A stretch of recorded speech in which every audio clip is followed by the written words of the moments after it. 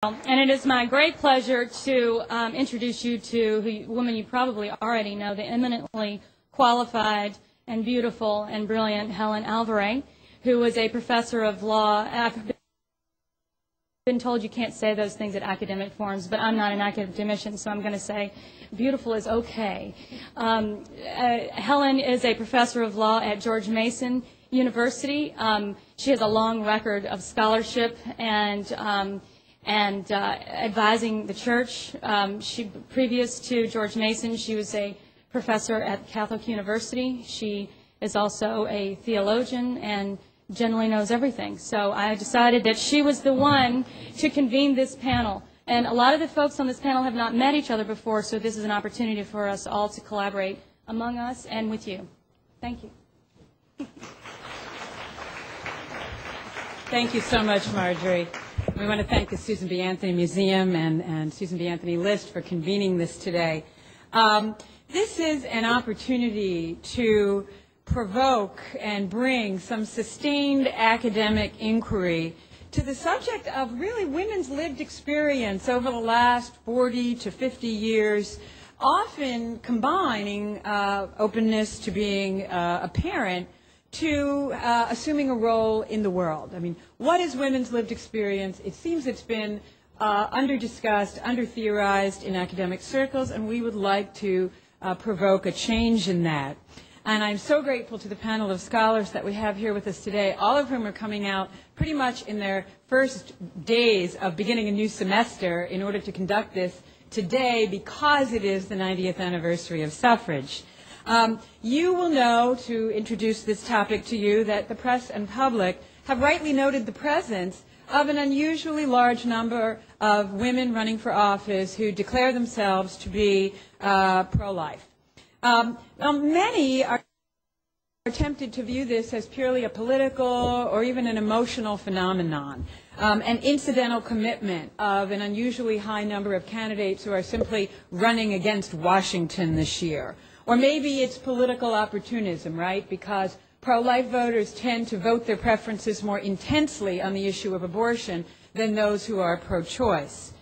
But the vitriol that you will see in the press in opposition to these candidates who are female and declaring themselves to be pro-life, the vitriol seems to indicate that something more is going on, something more is happening with the entire question of being a woman in the modern world, in the 21st century. Susan Smith, writing in the Washington Post, May 20th, saying to these candidates, hey, life is bigger than a fetus. Jessica Valenti in the same paper 10 days later, saying, why aren't these female candidates being, quote, laughed out of the room? Tina Brown of Vanity Fair and Good Morning America, calling these women a blow to feminism.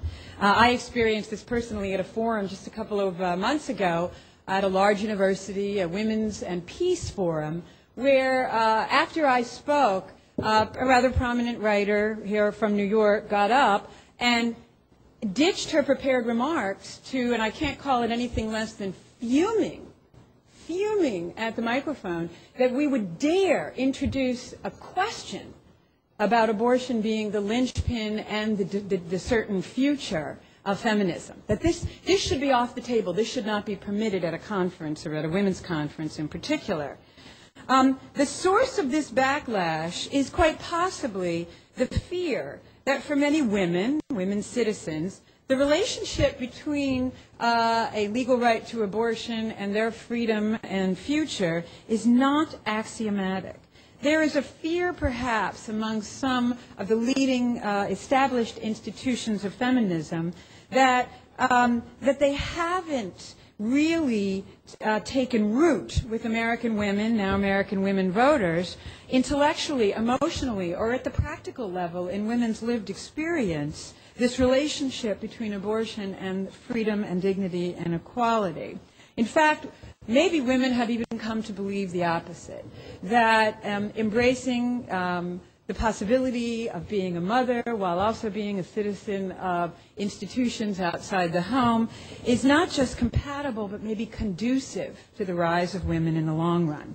This phenomenon definitely merits more intellectual and empirical investigation than it's currently getting in the academy.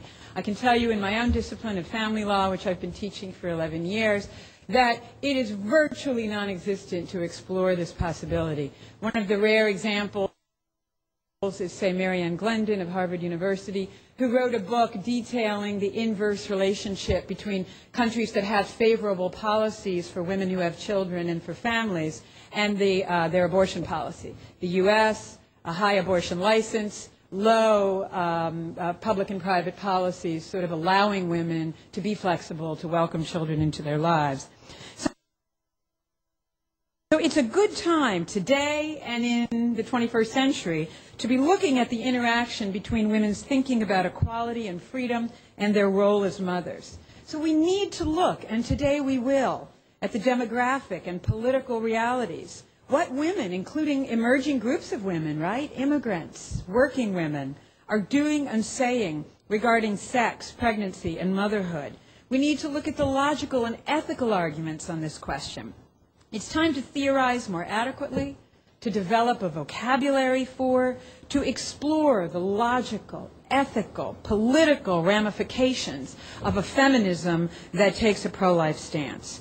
If women, if citizens generally support with their vote and with the actual conduct of their lives a legal and cultural environment that supports childbearing and also a movement for women's continuing path to equality, dignity, and freedom, then why shouldn't the Academy perform the service of exploring this, its history, its present, its future? This is what we hope to urge along today on this 90th anniversary of women's suffrage. You'll see from your brochure that our panel has more than enough credentials. I won't read them in the interest of time. Please do look at them to take on these questions. I'm going to begin with the historian, Professor Popple from St. Louis University, continue with the political science professor, Professor Wilson from Villanova, on to sociology with Professor Brad Wilcox of the University of Virginia, and conclude with the basics, the foundation of it all, philosophy with Professor Garcia of Boston College. So thank you again for coming.